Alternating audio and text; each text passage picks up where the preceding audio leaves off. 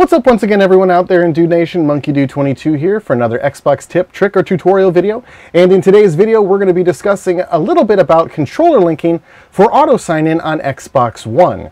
So what is controller linking exactly?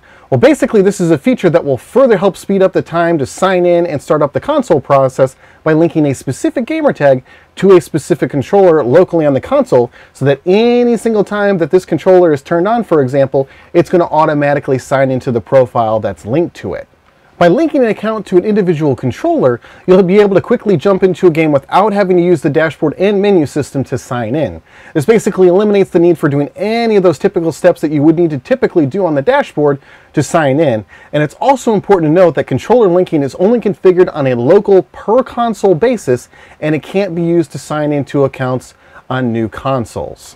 So how do you set all of this up? Well, first you need to designate a specific controller to your Xbox Live account. First, start by picking the controller that you want to link to your account and sign into the Xbox Live profile as you would normally.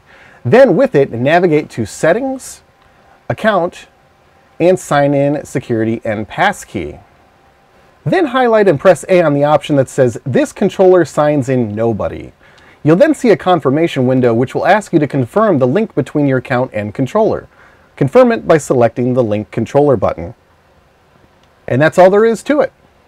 Now, the next time that you turn on the Xbox One console using the controller that you linked, you'll be signed into your account automatically. Or if you're playing with friends in split screen on the console, you'll be able to sign into the linked account without any hassle. I hope this video was helpful and informative in letting you know about the controller linking option on Xbox One. If you have any comments or suggestions for new videos, please be sure to let me know by posting in the comments section below. And if you're having any issues with the process, I'll be surfing the comments section often, so feel free to post any questions about that as well. Be sure to click the like button and subscribe to the channel if you found this video helpful, and feel free to share it with your friends who may be interested in this feature. Thanks again for watching. I'm MonkeyDude22, and I'll see you in the next video.